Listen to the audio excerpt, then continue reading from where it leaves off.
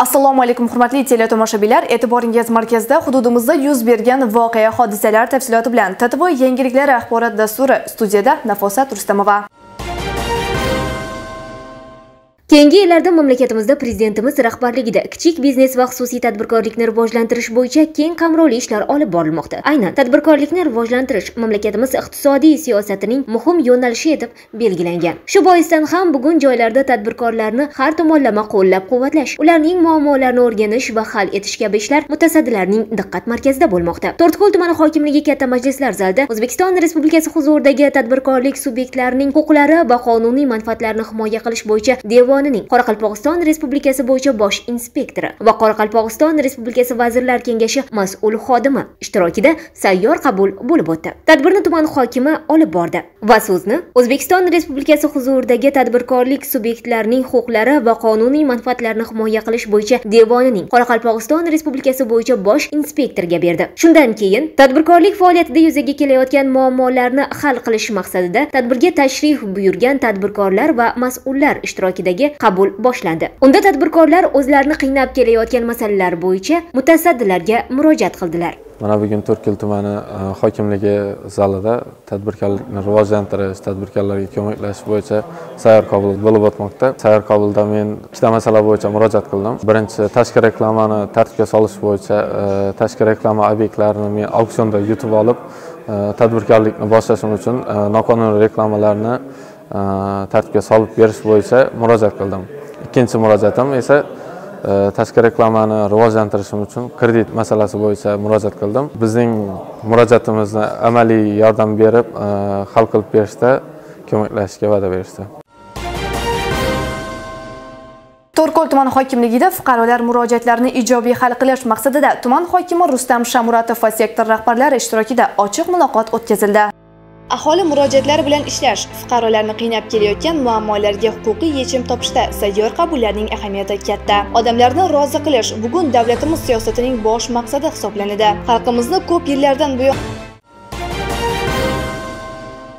To'rtko'l tumani Otajon Xudoyshkurov nomli markaziy madaniyat markazi tomoshalar zalida Nilufar bolalar raqs jamoasining ikkinchi chorak yakuni bo'yicha hisobot konsert dasturi bo'lib o'tdi.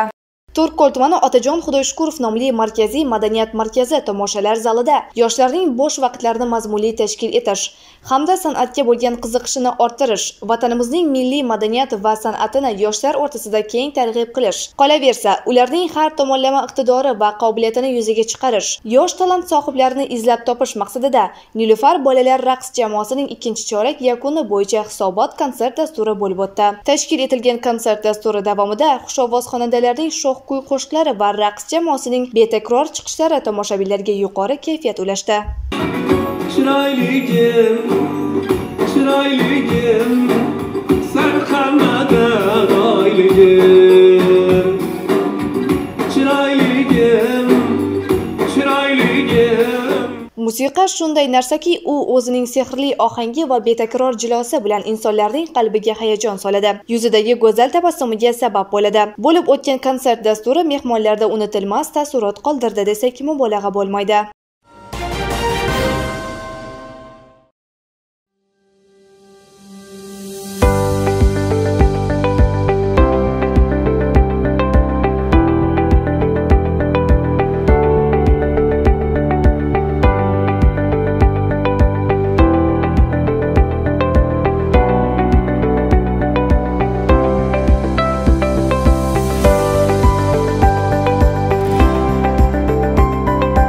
O'zbekiston Respublikasi Oliy va o'rta maxsus ta'lim vazirligi huzuridagi o'quv ustaxonalari, texnik reglamentlar va metrologik nazorat xizmati rahbarligida professional ta'lim muassasalarida o'quv amaliyotlarining sifati va samaradorligini oshirish hamda metrologik qoidalarga rioya etishning nazariy asoslari va o'lchash vositalaridan ta'lim jarayonida samarali foydalanish bo'yicha tavsiyalar hamda ularni qiyoslashdan o'tkazishning ahamiyati va tartiblari mavzusida Xorazm viloyati professional ta'lim muassasalari ishlab chiqarish ta'limi bo'yicha direktor o'rinbosarlari uchun Urganch shahar 1-son kasb-hunar maktabida hududiy o'quv amaliy seminar o'tkazildi. Unda hududiy boshqarma bo'lim boshliqlari, Xorazm viloyati professional ta'lim muassasalari ishlab chiqarish ta'limi bo'yicha direktor o'rinbosarlari, Jami 45 nafar kishi qatnashdi. Seminar ishtirokchilarining barchasi kasb-hunar maktabining ishlab chiqarish ta'limi ustalari tomonidan yuqori saviyada o'quv amaliyotlarini tashkil etilganligi va o'tkazilish jarayonlari bilan ishlab chiqarish ta'limi ustalarining o'quv me'yoriy hujjatlarining yuritilishi hamda o'quvchilarning mavjud asbob-uskunalardan, o'lchov asboblaridan, jihoz va dastgohlardan samarali foydalanish, o'quvchilarga to'liq xomashyolar tarqatilishi va rasmiylashtirilishi bo'yicha amalga oshirilayotgan ishlar bilan yaqindan tanishdilar. O'quv amaliy seminar davomida kasb-hunar maktabi ishlab chiqarish ta'limi ustalari tomonidan ta'lim olayotgan ikkinchi bosqich o'quvchilarining jihozlardan samarali foydalangan holda tashkil etilgan barcha kasblar bo'yicha o'quv amaliyoti jarayonlari ko'rgazmasi amalga oshirilganligi, shuningdek, professional ta'lim muassasasida jihozlardan to'g'ri foydalanish va saqlanishiga ham katta ahamiyat berilganligini ta'kidlab o'tdi. Viloyat kasbiy ta'limni rivojlantirish va muvofiqlashtirish hududiy boshqarmasining 2022 yil 20 apreldagi 48 sonli buyrug'iga muvofiq bugun Urgan shahri 1-son kasb-hunar maktabi bazasida o'quv amaliyotlari sifatini oshirish va samaradorligini yuksaltirish mavzusida o'quv seminari o'tkazilmoqda. Ushbu o'quv seminariga professional ta'lim muassasalari direktorlarining ishlab chiqarish ta'lim bo'yicha o'rinbosarlari taklif etilgan. Ushbu seminarni o'tkazishdan maqsad professional ta'lim muassasalaridagi mavjud ustaxonalardagi jihozlardan ta'lim olayotgan, kasb sirlarini egallayotgan o'quvchilarimizni samarali foydalanishini tashkil qilinishi, shuningdek, davlatimiz tomonidan berilayotgan xom ashyodan maqsadli foydalanish masalasi, qolaversa ishlab chiqarish ta'limi ustalari va o'quv amaliyoti o'qituvchilarining o'quv me'yoriy hujjatlarini bir xilligini ta'minlashdan iborat. Buning uchun bugun Urganch 1-son kasb-hunar maktabi bazasida 6 ta kasb bo'yichali o'quv amaliy seminarlari o'tkazilmoqda. Shuning bilan o'tkazilgan yig'ilish kun tartibiga qo'yilgan barcha masalalar bo'yicha seminar ishtirokchilarining fikr, mulohaza va takliflari tinglandi.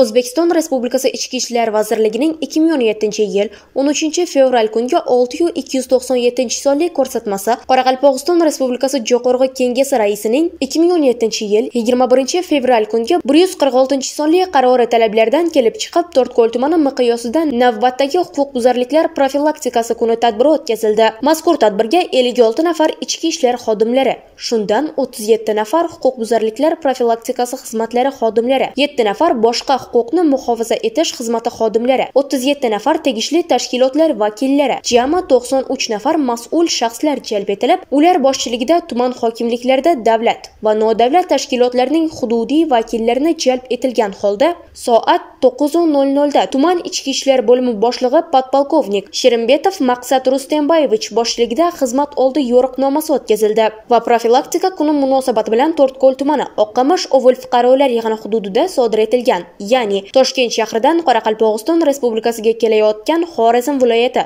Shovot tumani Bo'yrochi qishlog'ida yashovchi, millati o'zbek, ma'lumoti oliy, mavsumiy ishchi, muqaddam sudlanmagan, oilali, 3 nafar farzandli, 1986-yilda tug'ilgan fuqaro. U Sirabayev Cobalt rusumli avtomashinasi Miskin yo'l patrul xizmati postida to'xtatilib, avtomashina yo'lovchisi, To'rtko'l tumanida yashovchi, millati o'zbek, ma'lumoti o'rta maxsus, mavsumiy ishchi, muqaddam sudlanmagan, oilali, 1997-yilda tug'ilgan fuqaro A. Otanazarov. Sumkasi tekshirilganda uning sumkasida Toshkent shahrida yashovchi Jamol ismli shaxsdan qonunga xilof ravishda sotib olingan har birida 14 kapsula bo'lgan 40 konvolyuta regapen, 30 mg hamda 239 dona tropikamid kapli glazni, 1% flakon bo'lgan kuchli ta'sir etuvchi moddalar hamda uning cho'ntagida 1 dona tropikamid kapli glazni 1% dori flakoni qopqog'i, 1 dona naftizin dorisi hamda bitta bo'sh oq rangli flakon bor ekanligi aniqlangan holda muhokamasi o'tkazildi. To'rtko'l tumani 5-sonli davlat maktabgacha ta'lim tashkilotida Xayr bog'cham nomli jajji bolajonlarni maktabga kuzatish tadbiri bo'lib o'tdi. Jajji bolajonlarning katta hayotga ilk qadami ularning bog'cha bilan xayrlashish onlaridan boshlanadi. Maktabgacha ta'lim tashkilotlari o'z farzandlaridek bo'lib qolgan yoshlarni maktabga kuzatishar ekan, ularga omadlar tilashdi. Shu jumladan Qoraqalpog'iston Respublikasi To'rtko'l tumani Ulug'bog' ovul fuqarolar yig'inida joylashgan 5-sonli davlat maktabgacha ta'lim tashkilotida xayr bog'cha shiori ostida jajji o'g'il-qizlarning bog'cha bilan xayrlashish kechasi o'tkazildi. To'rtko'l tumani 5-sonli maktabgacha ta'lim tashkilotida 150 nafar bola tarbiyalanib kelmoqda. Bugun 30 nafar bolajonlarimiz maktab ostonasiga qadam qo'ymoqdalar. Ularga omad va zafarlar tilab qolamiz. Bugun xayr bog'cham tadbirida bolajonlarimiz bilan birgalikda kuy-qo'shiqlar bilan ijro etdik. Ularga omadlar tilab qolamiz. Maktabning poydevori bog'cha yaxshi bo'lsa, bizda ta'lim-tarbiya maktabdan yaxshi bo'ladi. Shuning uchun bu yerdagi bog'cha xodimlariga tab mudiradan boshlab qarovulgacha kattakan rahmatimizni aytamiz. Otalarning nomidan tashakkurnoma e'lon qilamiz. Mana tadbirni o'tkazayotgan ekanlar. Bitiruvchilarga bular birinchi bog'chaning qurilgani, birinchi qaldirg'ashlar, haqiqatan shu birinchi qaldirg'ashlari maktabga borib 4-5 baholarga o'qisa, biz ota-onalar o'zlarimizdan nabiralarimiz o'qiydi, hammamiz nabiralarimiz o'qiydi. Kattakan rahmat hammasiga. Iliq muloqotda kutib oladilar. Bog'chadan, bolalar bog'chasidan chiqib, qo'llariga yo'llanmalarni olib maktabga borayotgan nabiralarimizga, xalqimizning nabiralariga kattakan omad tilimiz, o'qishlariga muvaffaqiyat, bir kelajakda elimizga, yurtimizga xizmat qiladigan oliyjanob inson farzandlar bo'lib yetishishiga biz tilakdoshmiz. Ota-onalar nomidan hammangizga rahmat aytamiz. Beg'uborlik onlarining ayni pallasida ular o'z bog'cha opalari bilan xayrlashib, olgan ta'lim tarbiyalari uchun tashakkur bildirishdi. O'z rahmatlarini turli she'rlar va raqslar orqali ifoda qilishdi.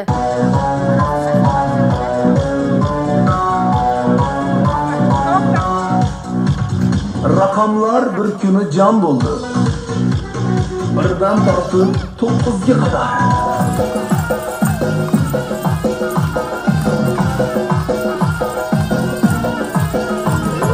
Bolalarni kuzatar ekansiz, ularning aytayotgan tashakkurlari yuzidagi quvonchdan yaqqol namoyon bo'layotganini sezasiz.